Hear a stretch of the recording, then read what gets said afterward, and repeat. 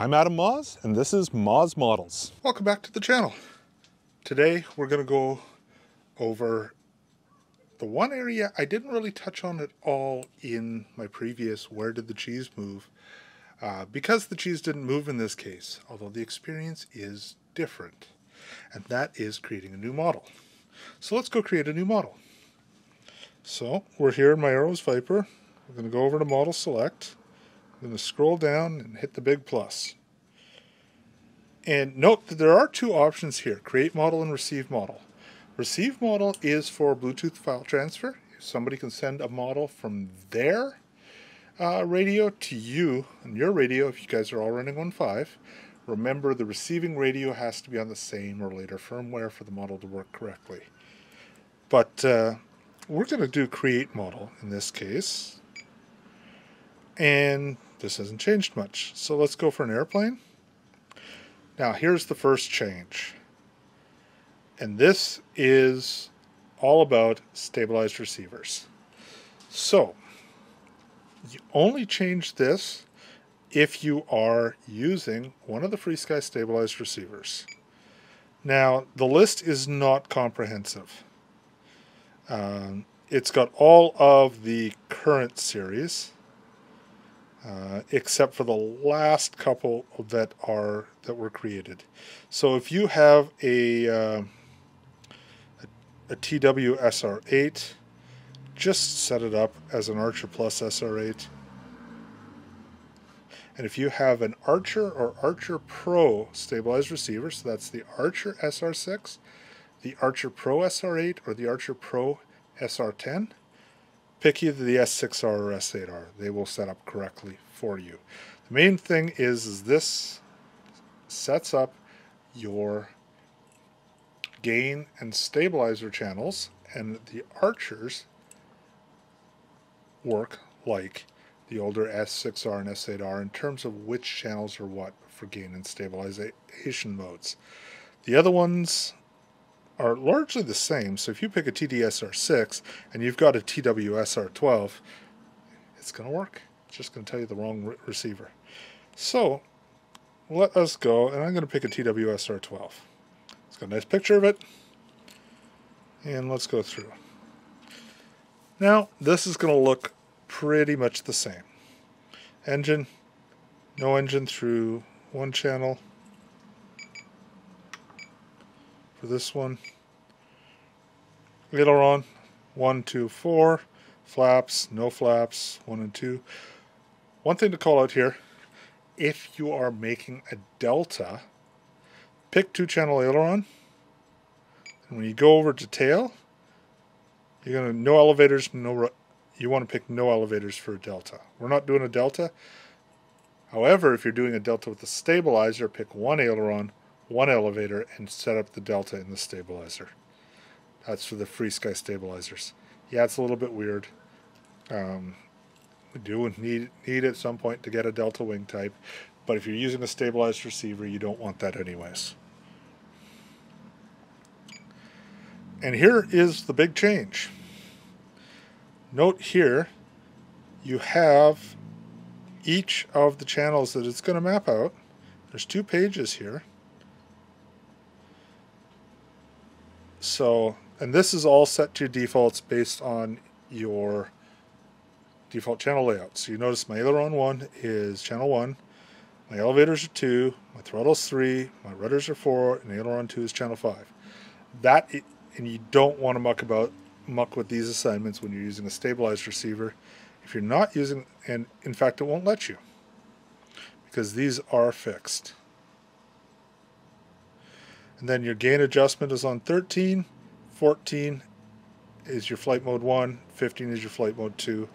If you're using quick mode like me, don't worry about channel 15, you're just going to get rid of that. I'm going to go back, and we're just going to pick no receiver here. I'm going to go back and show you the difference. No, now we get a tail type, none. If you're just setting delta, pick none. And going over here, the reason for that, and now you can edit all the channels, but notice the second page went away because these are the 5 channels that we laid out. but you can change them if you want. For example, if you're dropping this into something that was Spectrum, you want your ailerons 2 on channel 6. This Spectrum puts the second aileron channel on channel 6. Makes wiring it easier. And you can flip this around. Let's make this TAER. So elevators go to channel 3 and channel 1. So we have the Spectrum standard layout at this point, and we've remapped it all as we would need to before we even create the model. And we can of course change this back. So let's go back to FreeSky standard. And there you have it. Simple as that. Now I'll just go back and show you. If you forgot the flaps, let's put 2 channels of flaps in there. And you'll notice now there's a second dot there. We've got the second one there, and there's our flaps on channel 6 and channel 7. But we're going to go all the way back, and we are going to pick that receiver again, because there's one last thing I want to show you. Go through here. Notice the tail type goes away because VTail mixing has to be done in the receiver with an SR.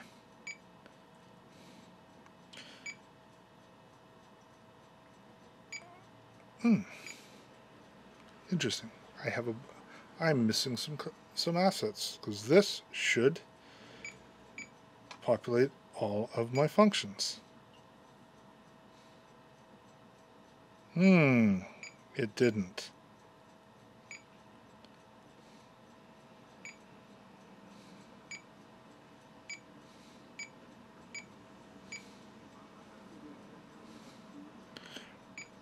Sorry.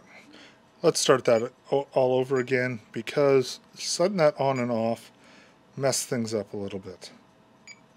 Okay. Pick that TWSR12 again.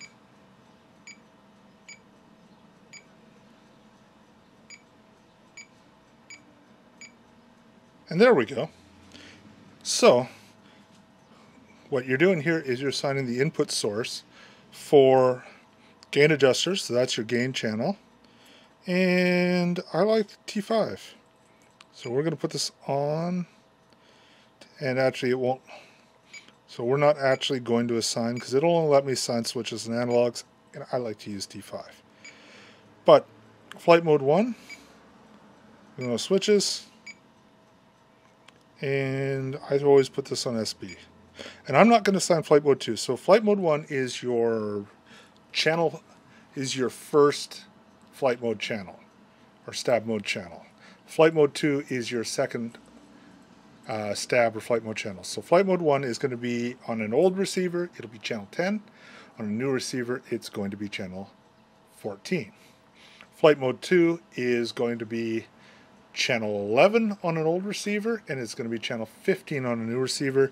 Gain adjustment is going to be channel 9 on the old receivers, channel 13 on the new ones. Actually, we'll just make this a pot. So I'll just put that as pot 1 so you guys can see.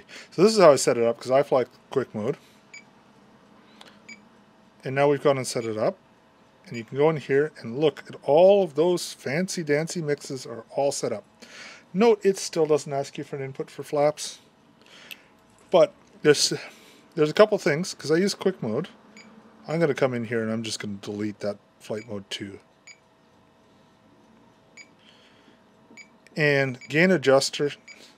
Now the problem with gain adjust is your midpoint is 0 and your endpoints are 100% gain in both directions. I don't like that. There are 2 ways to fix this easily. The first one, we're going to add a new action. That action is going to be offset. And we are going to set it to 50%.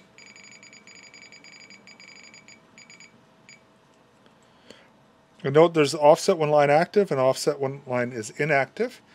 The reason for that is offset is one of those weird things that can really screw up your mixing if your offset is only active when that mixer line is enabled.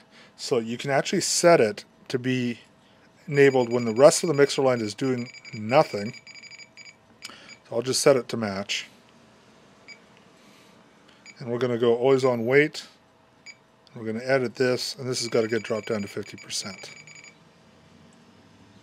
So you can see here now your bottom point is 0 and your top point is 100. That's one way to do it. That's not the way I like to do it. What I like to do is edit. This is going to become not an offset curve. Add a curve. We're going to call this gain. Type is going to be custom. It's going to be 2 points. And we'll take the second point and we'll set it to 100. You notice that curve looks exactly like the one we had before with the offset. And then we're just going to go change our weight. Set it to hit default to set it back to 100, and we've got the same thing. The reason I like to use the curve is because this isn't the only time I want that curve. Often enough when I'm setting the models, I'll have 2 or 3 things that I want to go from 0 to 100 instead of from minus 100 to 100, and I can just keep calling the same curve over and over and over again when I set those up. So this is the way I prefer to do it. Some people prefer to do the 50% weight, 50% offset. Both of them work. And the other one I need to do, edit, SB. I need to long press my SB and set it to negative because I want up to be off and down to be self-level. That's why I always use a var for this when I'm programming these from scratch, but this works too.